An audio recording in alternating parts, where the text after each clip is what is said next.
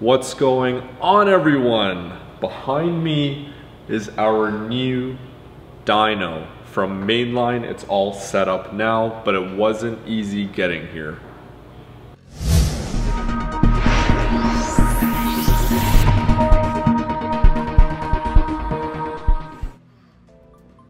This dyno came to us all the way from Australia, and we are really excited to get it finally because it has been coming to us for a long time. It is not easy shipping this amount of equipment overseas.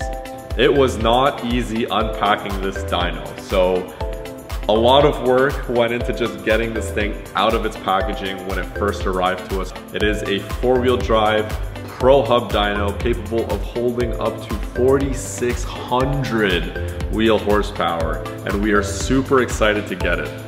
In this video, we are going to be showing you how we set the dyno up on a car, and also going through all of the cool features on this dyno, along with explaining why we chose this particular dyno over some of the other hub dyno options out there. The dyno comes with a number of hub adapters that use the original wheel studs or wheel bolts to attach to the car. The adapters can then be used to secure the car's hub to the dyno and can accommodate large amounts of camber and caster. So no matter what suspension setup you have on the car, this dyno is made to be able to handle it. What's up, everybody? It's Chris here, owner and founder of Touge Tuning, and I'm really excited to present our all-new Mainline Pro Hub all-wheel drive dyno, which is the first in Canada, and there's very few of them actually in North America and around the world at this point. It's a relatively new system. The all-wheel drive setup is new. The two-wheel drive system has been around for a little bit. Some of the reasons that we chose to go with a Mainline Pro Hub dyno over a roller dyno or another hub dyno is because it kind of combines the best of both worlds. You have an eddy current power absorption module in each pod, which basically is the same technology that's used in a roller dyno. Very accurate, can handle a ton of horsepower and torque, but it combines that with the safety aspect of a hub dyno.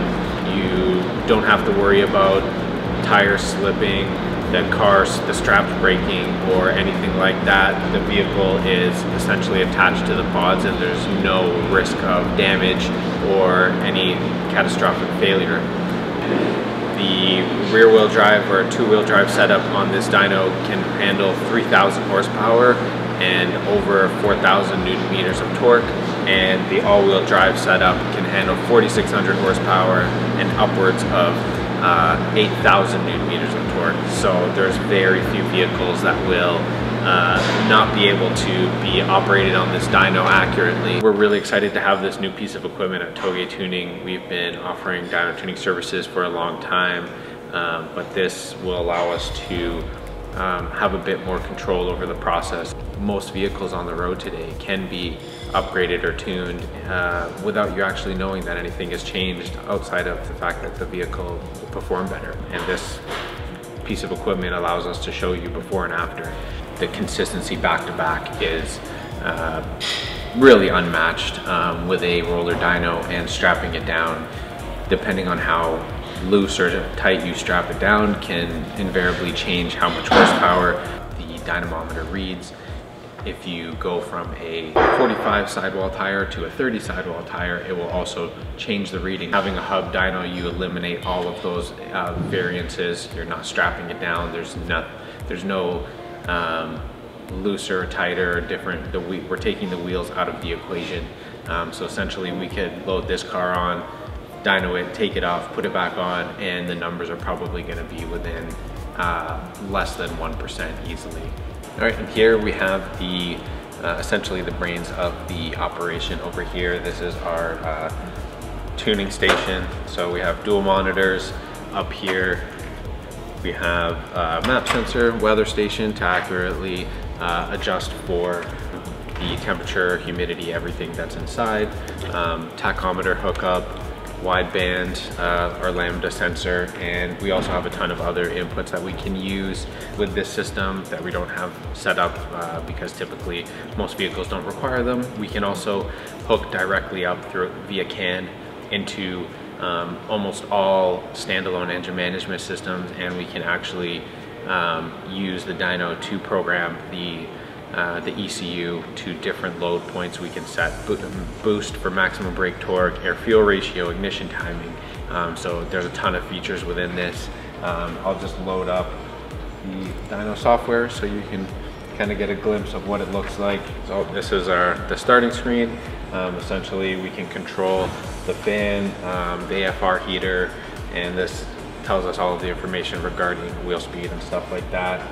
This is where we would do our steady state tuning, and then we can also go into our ramp tests, or what most people refer to as dyno pulls.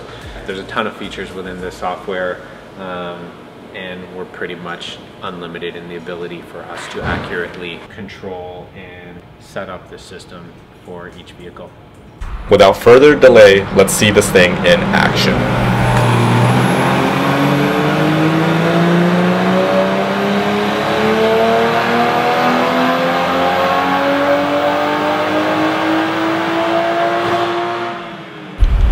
For more information on our dyno and how you can book with us, head over to tougetuning.com. And if you like this video and want to see more dyno content, make sure you hit the like and subscribe button.